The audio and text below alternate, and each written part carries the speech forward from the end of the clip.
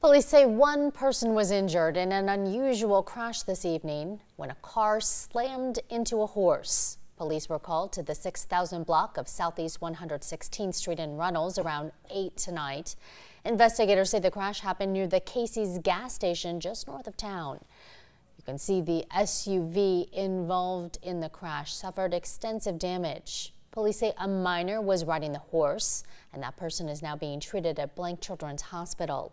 The person driving the car was not seriously injured. Police shut down Southeast 116th as part of the investigation, but it is now back open. Investigators are expected to release additional details tomorrow.